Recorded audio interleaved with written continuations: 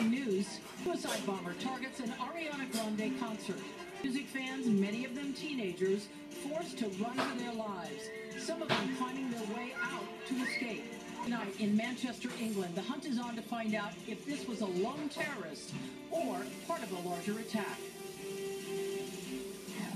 And this now is new video from Manchester, where it's 7 a.m. on Tuesday morning. As you can see, streets around the area are closed off, and we now have some new information. British investigators have identified the bomber in this deadly attack.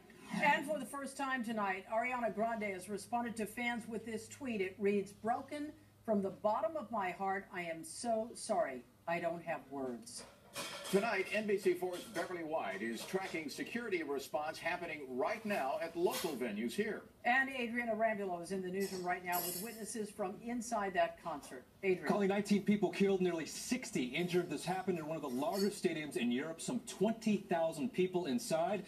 Tonight, the story is unfolding with new video, witness accounts, and online with a desperate search for survivors.